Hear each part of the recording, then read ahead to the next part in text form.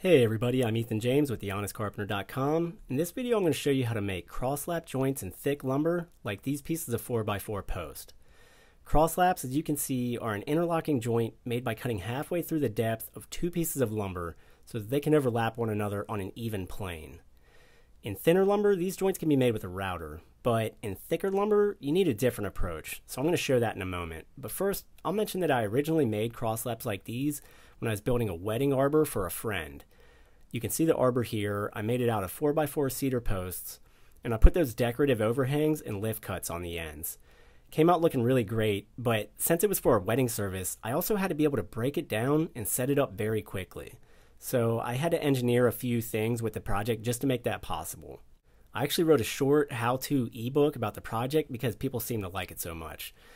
That ebook is available on my website and on Amazon, so if you're interested in recreating this build, think about grabbing a copy. It's just a few bucks, and it has a lot of other information about lumber selection and cutting techniques, so you get a lot out of it. But getting on with our current topic, all you really need to make deep crosslaps like these are a square, a circular saw, and a chisel. To begin the process, I just decide where I want my crosslap to sit on the pieces of lumber. In this case, it's about 6 inches in from the end. I use a speed square to mark a straight, perpendicular line at this point. But instead of trying to use measurements to lay out the second line, I actually like to use the piece of stock that I'm going to be joining. I line it up by eye with my first pencil mark, then use the other side as a guide to make my second pencil mark. And it helps to sight down on the piece from above when you do this, and you should scribe your line just a little bit wide of the 4x4 edge. These are the perimeters of our crosslap. But now we need to set our depth. So here I do use my tape measure to find the true center of the lumber stock, which is about 1 3/4 inches in this case. And I put a little dash right there. I can then use this line to set my circular saw blade by eye, locking it in place at this exact depth. With all these marks set, we're ready to cut. I like to make my perimeter cuts first. Lining up the point of my blade tooth with the pencil line, I use my speed square as a guide for my saw. I can just push the edge of the sole plate up against the edge of the square. This keeps the saw perpendicular to the stock without that much effort, and I can run my cut straight through confidently. If possible, try to split your pencil mark right up the center. It takes a lot of precision, but it can be done. When the first perimeter cut is done, just repeat the same process for the other one. A quick check with the other piece of stock shows that it will fit cleanly inside the perimeter cuts that you've made. So, now we have to remove all the wood that's actually between these two cuts. To do this, I usually clamp the stock piece to a table for stability and just to free up both my hands. Without changing my blade depth at all, I carefully begin making a series of cut passes through the stock, spacing the cuts about 1/8 of an inch apart. I don't even use a speed square to do this, which is why my cuts start to become a little bit angled, but it doesn't really matter. The point is that I'm removing much of the wood quickly with a strong power tool. Just be careful doing it though. Keep your clothing out of the way and try to stand to the side of your saw a little bit in case it kicks back. It's easy to lose focus when you make a bunch of repetitive cuts, so pay attention, don't feel the need to rush. When all the cuts are made, you have this row of fillet strips standing up in place.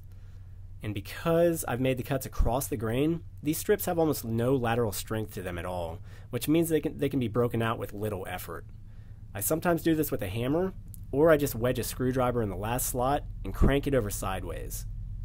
It'll cause like a domino effect, and the pieces will generally just come out in one big clump. You can do a little bit more cleaning by prying the fillet bases that are still standing up, but to get a smooth floor to the joint, the best thing to do is just switch over to a sharp 1-inch chisel. With the bevel facing upwards, I begin to push the chisel through the uneven material in a flat raising motion. It can help to push down on the chisel with 2 fingers also as you do this to create a bit more pressure. And you can flip the piece entirely to approach high points from the other side as well, cutting back towards the center. To be honest, I've never been that great with a chisel. Carpenters don't use them nearly as much as woodworkers do, but this method's pretty forgiving, and you can use a combination square to try to sight high points or unevenness in the floor of the cut where you may need to do just a little bit more work. You can also test your crosslap fit by passing a full piece of stock through it. If it feels too tight, use your speed square to make a saw pass along one of the cheeks of the cut, widening that side out just a bit. When the first crosslap is clean, just repeat all the steps with the second piece. Measure and mark for layout, set your perimeter cuts, Make your freehand passes carefully, and then break out the excess material and clean the floor. When both cross laps are done, you get the satisfaction of sliding the two pieces together for a quick test fit. If their tops don't quite line up, feel free to do a little more chisel work on the floors at any high points, but once they do line up, you're all set. If you're making structural cross laps, you can permanently join these pieces with fasteners or adhesives. Or if you're making something mobile like my arbor, use the threaded rod technique from my ebook. It worked out really well, and it made it very easy to get the pieces together and back apart again in a short amount of time. So that's how you make cross laps in thick lumber. If you have any questions, feel free to ask me down in the comments. I always try to answer them. And as always, if you enjoyed the video, please hit like and subscribe below. I'm Ethan James with thehonestcarpenter.com. Thanks for watching, everybody.